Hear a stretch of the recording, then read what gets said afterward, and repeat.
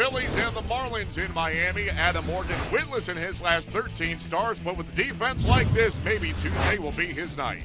Swung on and driven right center field. Long run, Herrera going back into his left. He reaches out. He makes the running grab on the warning track. He runs up into the fence. He's taken a hit away from Jeff Francoeur. What a great grab by Odubel Herrera, who makes the catch on the dead run. So 2 outs and in scoring position for Galvis.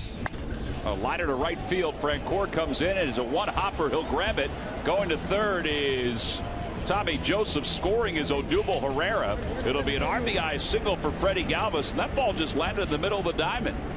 And it's 4-0 Phillies on top. So 4-1 Phillies in front. Stanton has been out since early August. And a line drive base hit it to left center field.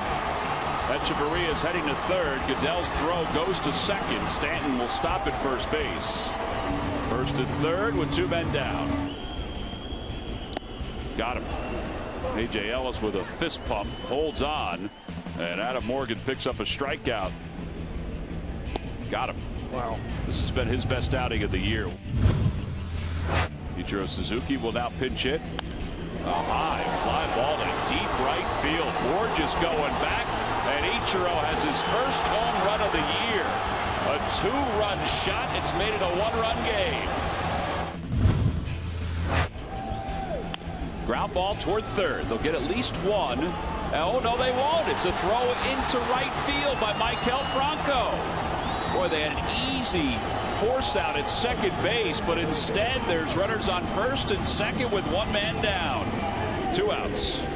D. Gordon will be the hitter. And a strike 3 called right on the inside part of the plate. He got it to run when he wanted to. And Jeanmar Gomez picks up his 35th save of the year. The Phillies take it 4-3 for their first back-to-back win since a 4th straight victory back on August 14th. The Marlins have dropped 5 straight to tie a season high. Adam Morgan snaps a 13-start winless skid. That was the longest in the majors this season. Giancarlo Stanton made his return from the DL. He had a pinch hit single in the 5th in his first action since August 13th.